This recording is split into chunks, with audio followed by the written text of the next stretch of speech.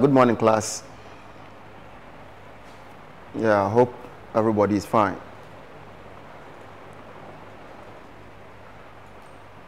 This is lecture number 3, and we are looking at teaching the concept of energy.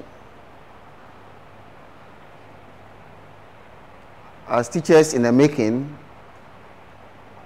we know one day we'll be in our classrooms trying to impact this knowledge to our students, and that is why it is important that we look at how this can be done effectively.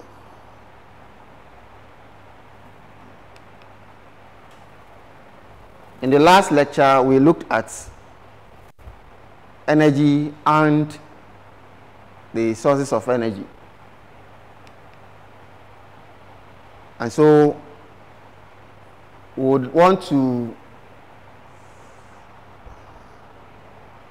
look at how what we have learned can now be given to our students in the classrooms that we'll find ourselves in future. We have not forgotten about COVID-19, and so we want to remind ourselves of the WHO protocols and that which our government have laid down to be followed. And so the greetings, as we can see: washing of hands using running water, and the use of sanitizers are key to fighting this pandemic. The general objectives of this lesson, which we would want to look at under the CLOs and then the CLIs,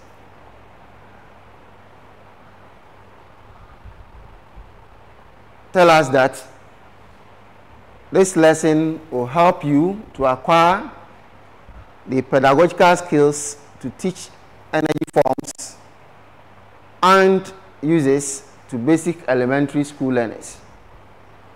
This can be found in your NTS 1B, 2B, 3A, page 12, NTS 1D, page 12 and page 14, NTS 3E, page 14, NTS 3P, page 14, and NTS 1A, page 12. You are all supposed to take your books and read whatever information is under these statements that we have put up.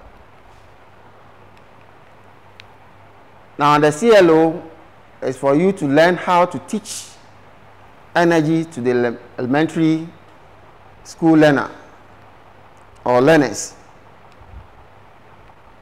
We also, as core learning indicators, to present or outline a step-by-step approach in the teaching of energy to the elementary school learner or learners.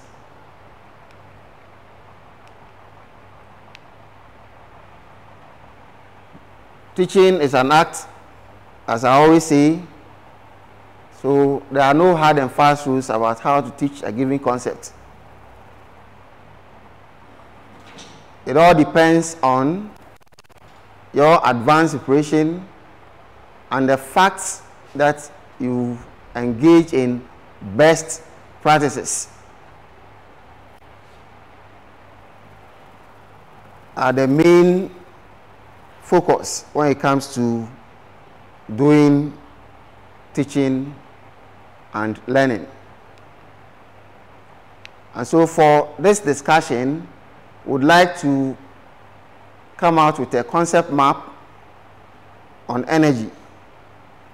This will tell us the areas that we have to delve into when we have to teach energy to our pupils.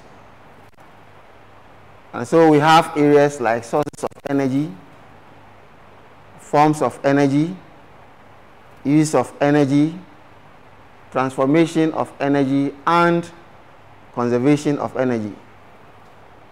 These areas are key each time you want to look at the concept of energy. Like I said, you don't have to be a robot. All you need to do is to know what your students know. That's their prior knowledge, and based on that, you can start your lesson so that you can link their prior knowledge to whatever you want to teach. And so we can take this by first looking at what is energy. In our first lecture, that's on the teaching portfolios, and even the second lecture, which looked at energy and then the sources of energy, a number of factors were considered once you wanted to teach a concept. So for energy, if you look at energy as a topic, then one would want to know the definition for energy. Again, in science, and for that matter, physics, each time you take a quantity, you are supposed to know the units in which it is measured. And so we may look at the definition of energy and the units of energy as well. Now, definition of energy covers two areas. That is, we have energy as ability to do work and energy as a thing. Here, you are supposed to help your students to come to terms with the fact that, for instance, you need a dry cell to make a torchlight function. You need food as a human being to be able to work. A car will need fuel, either petrol, diesel, or gas, to make it function. And so that is where we describe energy as a thing, which when you have would help you to do work. Looking at energy to do work, we can take it from the perspective that when people are hungry, they are inactive. And so usually, if you are an athlete, as we see on our screen, and you want to run, then you must have some energy. And that energy can be obtained from the food you eat. As students, we learn.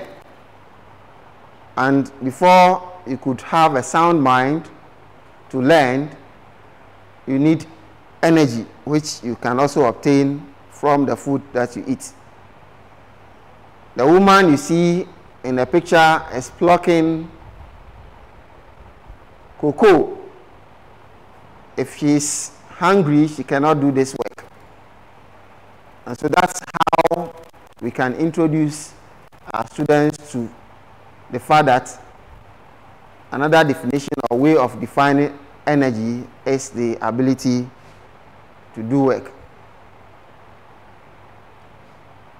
As for the unit of energy, we have all talked about it, and we know energy is measured in joules. We also said that we could measure it in calories, because each time we take a container and you look at the assay on the container, realize that they've sometimes written 1.5 calories, 2.5 calories of carbohydrate, and so on and so forth. This is telling you the content of energy in that food, and so the units of energy can also be in calories.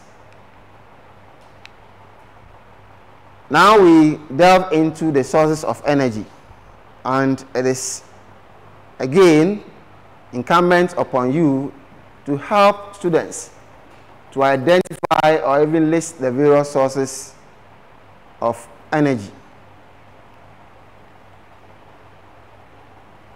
We've mentioned food as a source of energy.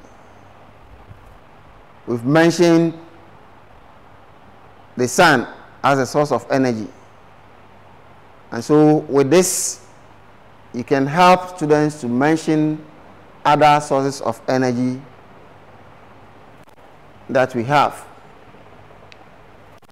In lecture 2, we saw these sources: biomass, gases, biofuel, fossil fuel, uranium, hydropower, tidal and waves, wind, geothermal, and the sun are all sources of energy. Now, if you go back and look at the concept map, you realize that after defining the term energy and looking at the various sources of energy, then we would want to classify the sources of energy into two: renewable and non-renewable. And so you need to carry out some activities that will help these students to be able to identify these sources of energy and classify them as such. So we learned that the classification is largely based on the availability or abundance of the source. We also saw that we could use the rate of usage and a rate of replenishment to tell whether a source of energy is renewable or non-renewable. So, simple questions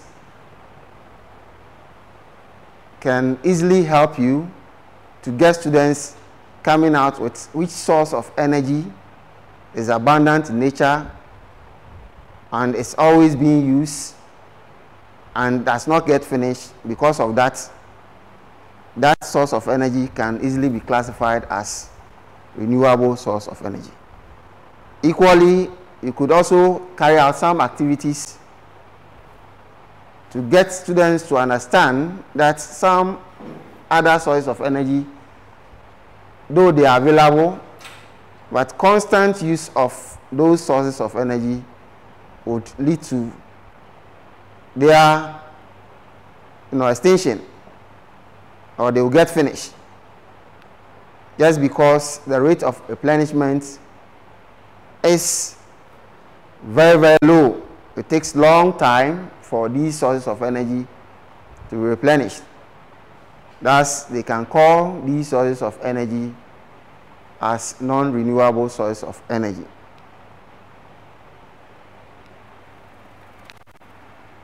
And so on our slides, we can all see how the classification has been done. For renewable or infinite source, say the source of energy is available or abundant in large quantity, it is always in use, but then it can be replenished within a short time.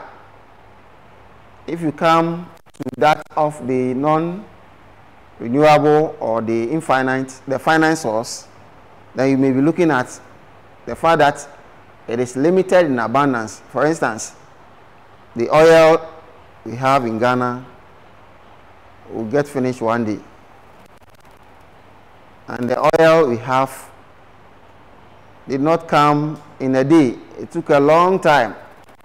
If you remember, in the last lecture, I hinted that We have oil because of some of the activities that went on during the slave trade.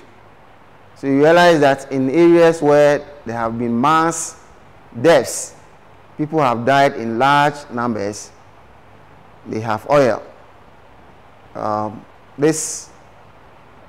When you research, you will find more. And so our oil will get finished one day.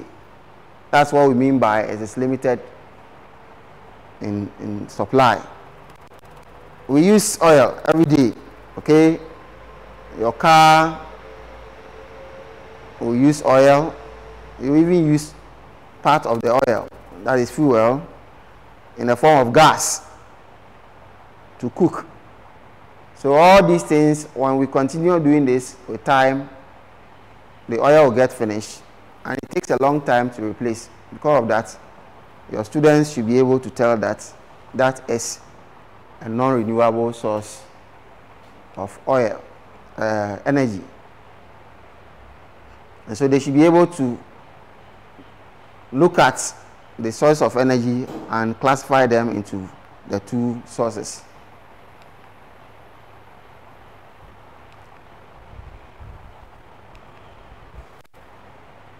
You are supposed to get very interesting activities for students to do this, and the only way is for you to do advanced preparation. After students had gone through those activities, they should be able to tell you that these are the sources of renewable energy: the wind, biomass, biofuel, biogas, hydropower, running water, tidal and waves, solar energy, that's the sun, and also the geothermal energy. Now, geysers are also part of this category.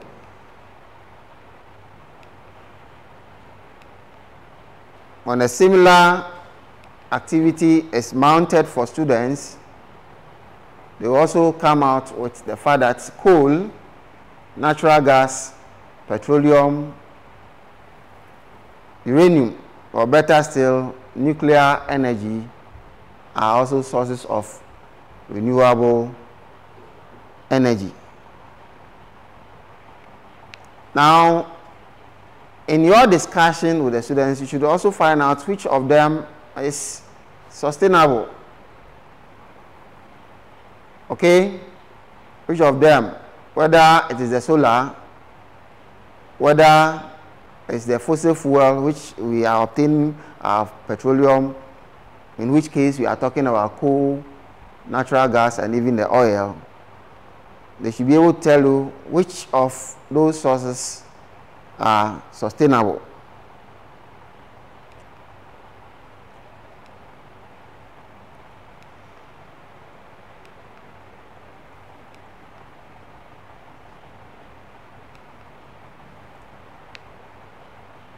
Now, we'll go on commercial break. But when we come back, we'll be looking at the forms of energy, because looking at the concept map, we saw that after treating the sources of energy, one other form that your lesson must take is the forms of energy. For the commercial break, we would want to show a short video on COVID-19. So sit down, relax, and students, see you for the next lesson.